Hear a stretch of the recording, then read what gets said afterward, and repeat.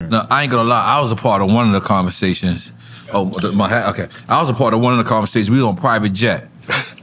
Yo, you bring that one up. Yeah, that story's infamous. Yeah. No, listen to me. We almost got kicked off that jet too for smoking. For smoking too. That was another part. That was another. I ain't gonna lie. I thought the pilots was listening to the argument too. I thought the pilots was into it. The pilots was like, "Oh shit." I forgot what we was even arguing about. No, because remember, me and you, we had performed back and forth. We had this song for song. We basically did a verses before verses. Me and you did it. And then it was a beautiful show. I feel like we was even. And Dame coming to you was like, "You just kept doing whole shit last night, and Nori killed you." And you was like, and then everyone else is asleep on the jet. So Dame is like, "Right, Nori?" And then you like, "Right, Nori?" And I'm like, "Oh shit, if I'm the nigga caught in between." And listen to me.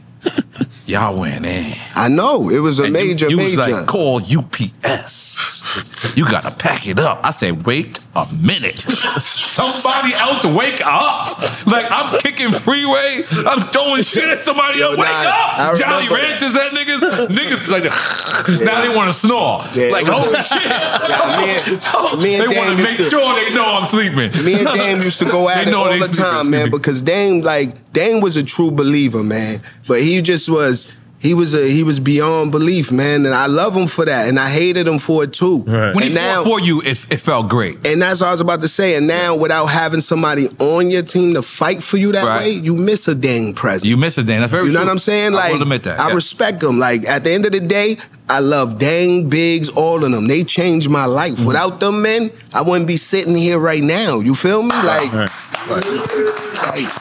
that's real talk. So they saved my life, bro. Like, that's real shit. They played a part in that too. So let me ask you while we're on this before we get over there.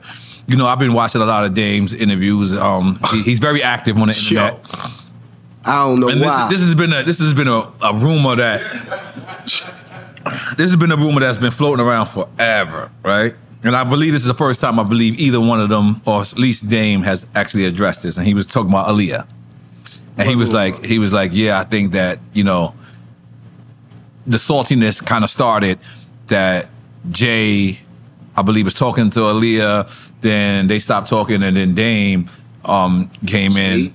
Yeah. I ain't have no money then. These was them Hampton parties. I wasn't invited there. I was too hood. I respect that. Yeah, I respect that. I ain't have no money then. Yeah, so like that shit took place in the Hamptons. I wasn't there, B. Like, so I can't really speak on something I don't know. I don't recall Jay ever with Aaliyah. Like, that was always Dame lady with me. God bless. You know what I'm saying? Like, so I don't know where that angle come from, but I don't know where any angle come from with Dame still speaking on the situation. That shit almost 30 years ago, bro. Like, niggas is on the new and better and other things. Like, Jehovah done created 6, 7 different businesses since the fall of Rockefeller.